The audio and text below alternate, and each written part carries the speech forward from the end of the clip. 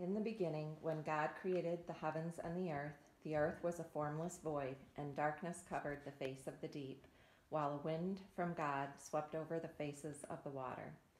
Then God said, "Let there be light," and there was light. And God saw that the light was good, and God separated the light from the darkness.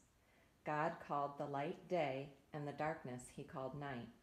And there was evening, and there was morning the first day.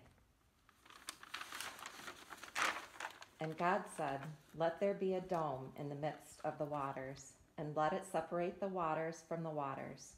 So God made the dome and separated the waters that were under the dome from the waters that were above the dome. And it was so. God called the dome sky.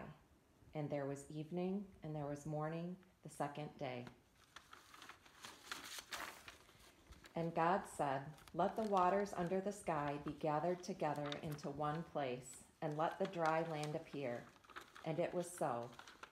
God called the dry land earth, and the waters that were gathered together he called seas.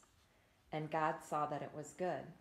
Then God said, "Let the earth put forth vegetation, plants yielding seed, and fruit trees of every kind on earth that bear fruit with the seed in it." And it was so.